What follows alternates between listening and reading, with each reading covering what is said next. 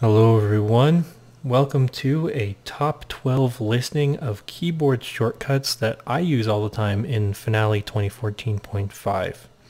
This is not a comprehensive list of all of the keyboard shortcuts that I use, but these are ones that I find myself using quite often, and some of them you might use yourself, some of them you might not know about, so that's okay. Leave a comment down below and see how many you use that I've covered and how many you haven't used before. Alright, so let's get started. Our first shortcut that I use all the time is going to be apply note spacing. Now what this does is if you do Control A or highlight a section and you do Control 4, this will respace out the music. Obviously this has already been respaced, so this won't show up. But that's one shortcut I use all the time, is Control 4. The next one I use quite often is, let's say you have a bunch of measures that are crammed together on one system and you want to shift down some measures. What you can do is if you actually highlight the end of a measure and press the down arrow key, it'll immediately move that measure to the next system. Or if you move up, it'll move it back. So you can go one way or the other. So this does work if you, for instance, highlight here, it'll move all of this from this entire section down. So let me show you this. Whoops. So press down. You see it shifts all that down. You can obviously undo that. Okay, the third shortcut is this one's pretty simple, but I use it all the time. This is simply Control E, doing different views. This is scroll view, and if you do Control Shift E, this will bring up the studio view, which shows you all your mixers and stuff on the instruments. But you can do Control E and it just alternates between score view and scroll view. This next one is going to be very useful for people who write contrapuntal pieces or are using layers quite often. So layers is this thing down at the bottom, which you can then enter in notes on the bottom or the top. And it can be very just tedious to kind of get to this palette right down here. So one way you can do that, access this easily, is if you do Shift, Alt, and then a number. So let's say 2. You can see it changes the layer to the second layer. You do Shift, Alt, 3, third layer, Shift, Alt, 4, 1, 2, 3, 4. So you can change between any of those, holding down Shift, Alt, and whatever layer number you want to use. This next one is one I use all the time. This one's not probably that obvious, but scrubbing playback is simply holding down Control and the space bar. And then you can use your mouse to kind of just scrub through the music. If you want to listen to a particular instrument, you can do Control Shift spacebar.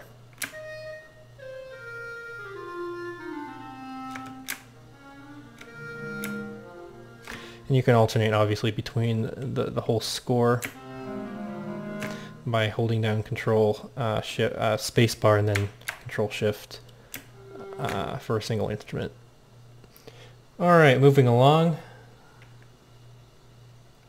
So let's say you want to go to the end of this piece. This is pretty easy. You press End, and it takes you to the next section. Actually, I'm sorry, this takes you to the next page. If I go into scroll view, that's probably it.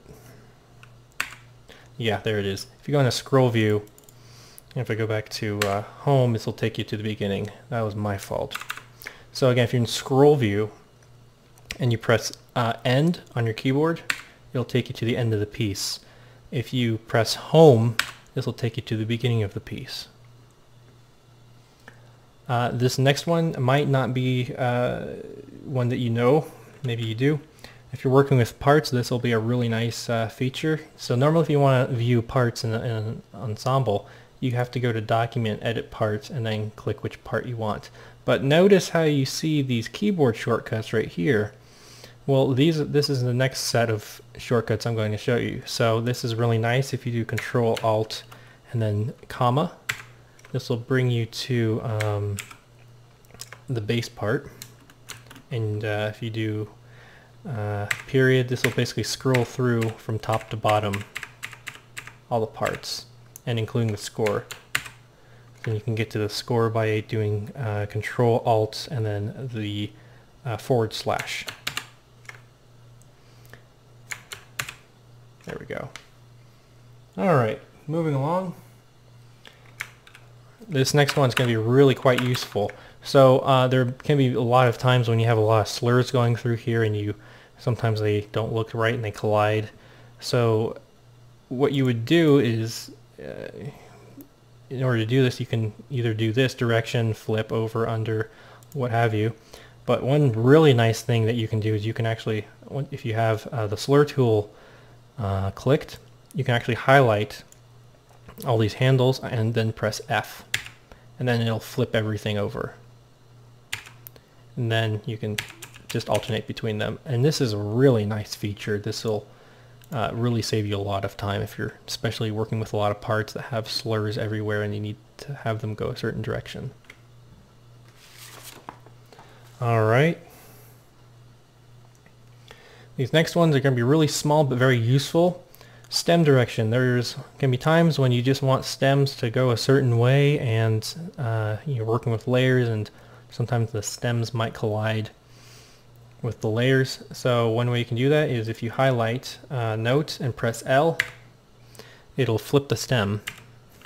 This can also happen with any note value, except for obviously whole notes and double whole notes. This will obviously not work or do anything, but you can see it works very nicely. That's a good tool. If you want to break a beam, for example, if I want to break this beam, highlight a note in there and then press the / and it'll break this beam. As such. Then just press it again just to rejoin it, so broken, and connect it again. Alright, we're on to our final two. This next one I didn't know about until rather recently, and this really was a nice thing I found. So if you want an enharmonic equivalent, let's say you want this A sharp to be a B flat. Well, normally you have to manually tinker around with it yourself. Or you can press the / button and it'll change it to its enharmonic equivalent of B flat. And you can just change it back. Just to let you know, the / button is located above your main enter key and below your backspace key. So it's the big medium button. It's a button between those two. So you can alternate between A sharp, B flat in this case. Just curious. So I can do this with any note. It's really cool.